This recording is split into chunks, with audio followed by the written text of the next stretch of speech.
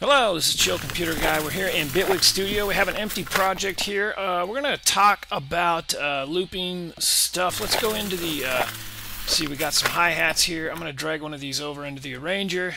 That's going to create a audio track with that hi-hat sample in it.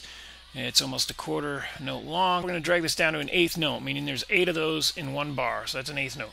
Okay, now normally, if you drag down here, you get a little loop icon. Okay, and then if you drag up here, you extend the clip. Okay, you drag down here, you get a loop. Now, if you drag this out, it's just going to loop that sample. Now, the problem with this is if you go to the inspector, and then this is selected here, you go down to your Quantize, and then you go in and you put a shuffle on here. Let's say custom. These are eighth notes, so you go to eighth note, and then you're going to shuffle it, meaning you're going to move it forward. Let's say 37%. Or actually, let's go something big so you can see it. 88%. Hit apply. Okay? Hit apply, hit apply. Nothing happens.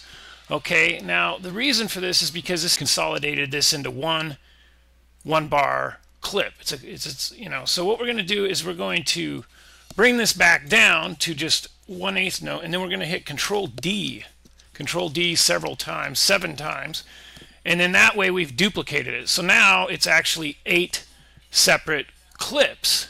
Do it that way, you could lasso and highlight all those, go to your Quantize, and again, eighth notes. Now 88, see 50% should push it onto the next 16th note, basically.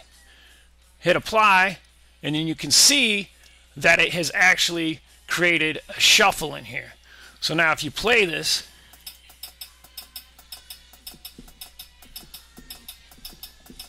you get a shuffle, as opposed to no shuffle. So let's go over that real quickly again, okay? We're going to loop this by dragging at the bottom, okay?